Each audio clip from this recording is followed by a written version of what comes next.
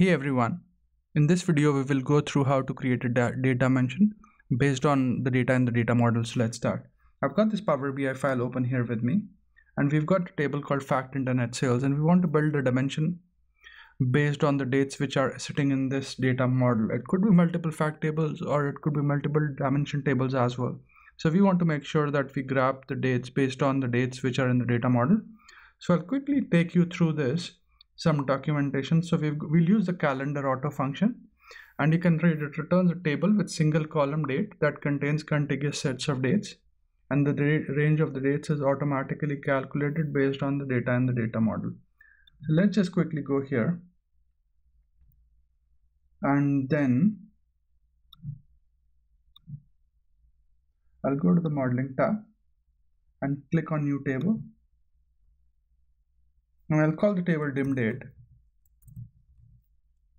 and we'll use the CalendarAuto function, and I'll just close the brackets and hit enter, and we'll quickly just go and have a look at the data in the DimDate table, and you can see it's giving us data from 1st of January 2003, and let's just sort this to 31st of December 2014.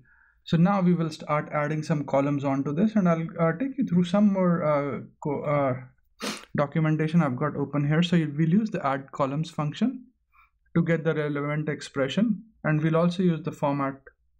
So I've got some code already here with me. So we will add a column for year. Let me just go back to the model and I'll show you what I mean. So we'll just say add column, and then we'll just add, so the format is you give the name of the column and then the expression you want to use. So we are saying we want year to be added, and then we are passing the date, and I'll hit enter, and we'll get the year here now. So you can see we've started getting the year. So next bit is we'll get the month, which is pretty much similar, except in this case we are using the format function. So here you can keep adding the name and then the formula, and it'll keep adding the columns for you. So here now we'll get the month, and we can add, we'll add the month number. So I'll just add a comma, and all we're doing is we're passing the date to the month function here. So in this one we pass the date to the format function, and we pass the mmmm, and then it returns. So you can look at the format definition, the DAX function format, and then you can look at the various options that are available with this. So you probably need to explore this, and then if I hit enter here now, it will add the month numbers as well. And so we'll just keep continuous to add, and then we'll get the month name, and again we are passing the format function, but we're passing 4 m's instead of 3. So I'll just go here again, do a comma, and so we've said month name, we've added a column name month name, and then we've given the DAX code. So don't worry, I will also add this DAX code into the video notes, so you can download and play with it if you want.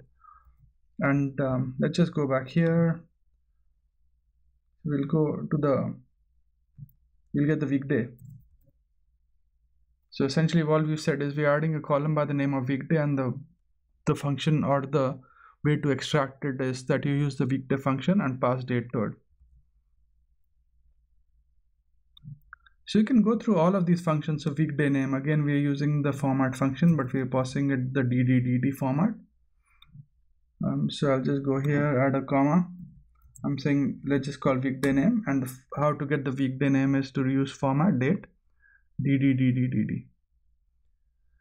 So it gives us the name, date names, and next we'll just keep adding, and then we want the date surrogate key. So we're passing the date to the format function, and then we are specifying how we want the format to return.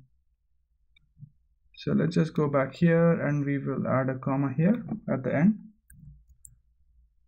So I would also recommend just going through the functions we've used and just going through that. So going through the format function, going through the weekday function, going through the month function.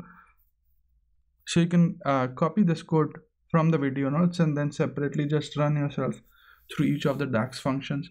So in this video, we've essentially learned how to create date dimension And what we've done is we've used the data which is already sitting in the data model, and using the CalendarAuto function, and then we've added columns onto the dates we retrieved using the CalendarAuto function. I hope you find this video useful, and thanks for watching this video. Please do subscribe to my channel and like my videos if you enjoy what I'm doing.